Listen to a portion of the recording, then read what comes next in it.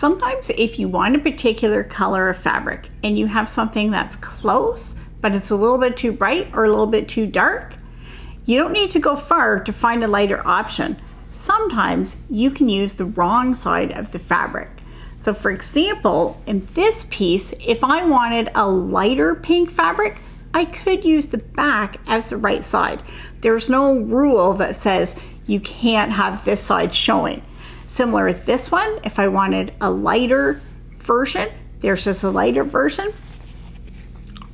With this one, you can see that difference. And with this green one, you can see this is really vibrant and bold, and the other side still has lots of color, but it's not quite as vibrant.